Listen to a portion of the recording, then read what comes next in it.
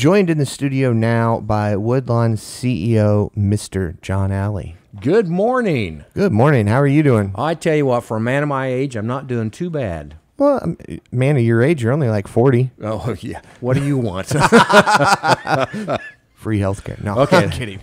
We're probably getting to that point for too much longer. Yesterday board meeting, again, we're kind of in that time where there's one item kind of dictates everything is COVID. So some other things we talked about, Becky Kopka, who's our Director of Surgical Services, gave an update to the board on the Biomet Zimmer Rosa orthopedic robot that we've had in. And, we've right now on average probably doing 5 cases a month, which is several knees that we're doing with this. And what we're finding is the feedback we're getting from the patients. What we're doing a follow-up call to every patient that has surgery. And most of these now are going home same day, next day, maybe, stay overnight. They're home. They're experiencing far less pain than what they had before, and their recovery time, they're up and moving fairly quickly. So just rave reviews coming from those patients says, boy, if I'd known this, I'd had it done a lot sooner, getting those knees done. So glad to hear that, kind of what they told us, that was their selling point, a little quicker recovery time, much more accurate, less pain and everything is coming true. So looking forward to the next phase of the ROSA. Talked to their engineering department, I think it was early this week, maybe Monday or so. They are now going to develop an application where we can use this same robot to do hips. So we're hoping by the end of the year, first of next year. It's in clinical trials right now, and again, very promising results coming from it. Quicker recovery time, less pain to the patients, more accurate placement of those hips. So looking forward to having that come, and hopefully early next year we can start saying now we can do knees and hips with the ROSA. So it's innovation. It's us older guys can go back to you young kids won't know the old Star Trek TV series where they had bones with the tricorder, the diagnosing. We're almost getting to that point now. Yeah. It seems like with the innovation that we're having with the computers, we got the Da Vinci robot, and we got now the ROSA. Just what is coming forward as they find new applications to use this. And docs are good, but when you can get the precise movement of the robot and the exact angles that you want, it's just so much better for the patient. So excited that we've got that technology. It was a big leap for me to say, yeah, let's go over this cliff. And it's working, and the patients are really seeing the benefits with the ROSA and the Da Vinci. So it's real excited to see that program grow and just what's over the horizon, what's coming next for those programs. Next thing we got into, and there's this little thing folks probably heard of, it's called COVID. No, never heard of it. It's out there. Oh, okay. Right now, there's a fairly strong movement across the country, the mandated vaccines. And a lot of healthcare organizations are currently doing that, mandating that if you want to work for our organization, you have to get the COVID vaccine. Our position at Woodlawn has been, once we're told by an outside agency we have to do that, then we will. So it's coming. CMS, which is the governing body over Medicare and Medicaid, has said, okay, healthcare workers, we're going to mandate this. And we think sometime early December. The final rule has not come out from CMS yet. So, that's going to be an issue we're going to have to deal with. And how's that going to affect our staffing? Because we do have several folks saying, I will not get the vaccine. And that's their personal choice. Right. Whether I agree with it or not, that's their personal choice. So we really got to see how that's going to affect our staffing as we move forward. And we're hoping that, we can come up with a compromise. Got to see the final bill, final regulation, how's it worded. Right now, the preliminary is that they will have medical and religious exemptions built into the regulation. But I don't know what those are and how they have to be followed. So again, the board just needs to be aware that this is coming, and it will probably take board action, for us to mandate the flu vaccine, flu vaccine we already do, the COVID vaccine. So don't know where it's going to go. I'm hoping that our staff is understanding as we work through this, and not get all upset, and make a rash decision today, because we don't know what that final rule is going to be. But we do feel fairly certain that some sort of mandate is going to come down from the federal government.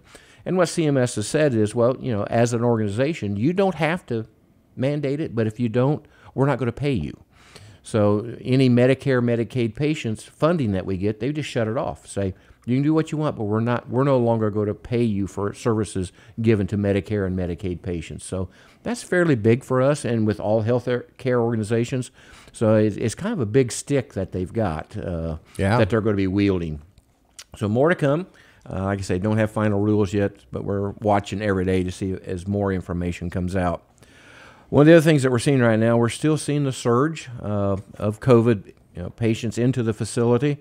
ER volumes have probably doubled per day over the past few weeks, where we've had every ER room full. We've had people in the waiting room trying to wait, and the majority of them are all COVID patients coming in. So it's, at a while, we weren't able to admit some of the seriously ill folks. We were trying to find places to put them because we were full. So was everybody else. So, everybody was on diversion. We're kind of off from that right now. We're kind of watching it again. The state levels have dropped a little bit. We were seeing anywhere from 3,000 to 5,000 new cases per day in the state. We're down now to 1,500 to 2,200 new cases per day. So we're seeing a little decrease. It would be wonderful if that just continues and we see that downward trend. But, it's hard on the staff, and they're getting burnout. And we've lost some nurses just says, I'm done. I'm out of healthcare. I can't take it anymore. Yeah. So we've got shortages in nursing and respiratory, in housekeeping, in dietary. Folks are just saying, I can't take this stress. And it is very stressful for them, with the amount of COVID patients we had. I think at one point the most we had in-house was 9 COVID positive patients at an inpatient status. That's a lot for us because those are one-on-one patients. It takes a lot of care to take care of those. And, they were seriously ill on vents, but we had no place to put them. That every place we called said, we're full. We can't take anymore. So it's been very hectic, I guess, the past about month and a half, 2 months. We're hoping to see some breathing room coming up here maybe end of this month, beginning of next month. And that's all. I think if we just have maybe 2 to 3 weeks where we kind of take a breath and reset and go forward. The other we're seeing again now is the lack of supplies. They're just all of a sudden not available. And one of the biggest things we just come up with yesterday is IV tubing. We use a lot of IV tubing because not only in the ER but inpatients, and with the volumes we're having, we're going through a lot of it. Well, now it's hard to get. And then I was notified yesterday by our materials director that, well, if we can get it now, the cost has now gone up $400 per case over what it was a week ago. So, high demand, low volume, they can charge whatever they want. So we're seeing that too. So it's kind of a double whammy. It's hard to get, and what we are getting is really expensive. So we're hoping to see an end of this at some point as we move forward. There's got to be some light at the end of this tunnel. Hopefully, by the end of this year, it's to the point how many people are left to catch it with as many of that positives that we're seeing. So with the vaccine and those who are catching it, we're hoping that all of a sudden this thing goes away by the end of the year. We finally got in after kind of going through the COVID update into the financial report for the month of August. We had gross revenue of $14.7 million for the month. Deductions from revenue was about $9.5 million, so it's down about 2%. That's 62% that we wrote off. We had been writing off some 65 and 66, so a little better there. So that gave us a net patient revenue about $5.2 million. Operating expenses about $5.5, so we had an operating loss right around $3,000. Not that bad, considering we are seeing decreased volumes because a lot of folks aren't coming in for their wellness visits. Our physician clinics, the volumes are down there, and their comment is, well, there's too many sick people out there. I don't want to get out. So we understand that. We're hoping we see some of those volumes because a lot of these wellness visits that they're putting off are very important to them because it helps us track early if they have an issue coming. We had some non-operating income of about $137,000, so we actually come a net income, bottom line, of $134,000 for the month. So that's pretty nice. We're starting to see a black number there. We're hoping as we move through the rest of the year, we keep continuing to see profitable months, so we end the year up with a positive bottom line. We did get some notification from one of our consultants on some of the called PRF funds, or provider relief funds, that we got last year that we didn't know how to use. Right. We finally got some direction, and based upon their calculations and ours, we're pretty sure that we're going to be able to apply that money to some past expenses. And what we can attribute it to is lost revenue due to COVID and additional cost of supplies. And so we've kind of basically got a spreadsheet done, and we've got $3.7 million, I think it was, that we kind of put in the bank, didn't know what to do with. We're pretty sure we're going to be able to bring all that money back in and help offset the loss we had for lost revenue and additional expenses. So hopefully next month we'll be bringing those monies back into the organization and make that bottom line look a little better, because we've spent the money. We just haven't been able to reimburse ourselves from these government funds. So got that coming. So, I think if I'm looking at my crystal ball, we should have a profitable year in by bringing some of these funds in. And, so it's looking a little better than it did a couple months ago when we weren't sure what we could do with that money. We thought we were going to have to send it all back. Yeah, I know. That's one thing we've talked about on and off since you guys received the money is what do we do with it? Right. So I'm glad you guys are finally getting that direction that says, hey, here's what you can do with it. Yeah, and it's odd. We got the money last year, and then the final rule how we could use it came out about 30 to 40 days ago. So, everybody had this money. And a lot of folks went ahead and, used it. I'm a little more conservative. I'd rather... If I don't know what I can use it for, I don't want to have to pay it back and then struggle at that. So we kind of put it in a sock and buried it out in the back 40 of the hospital and left it out there. So we're going to be digging that can out of the ground and bringing it back in. But it's kind of nice to be able to say, okay, we are now to that point we can apply those funds to monies we've already spent, because we had to get the supplies, so you couldn't wait for that. We knew we had lost revenue because of COVID, because folks just not coming in, and restricting surgeries and a lot of other things that we had to do to protect our staff and our patients.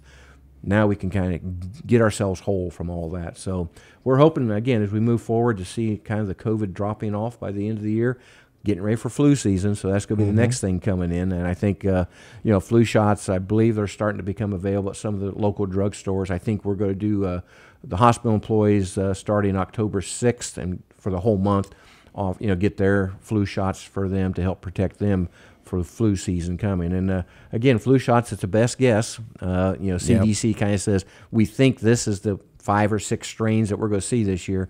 So that's what the vaccine's for. A couple years ago, they missed it horribly. I don't think the vaccine covered any of the flus that were going around. Last year, it wasn't too bad.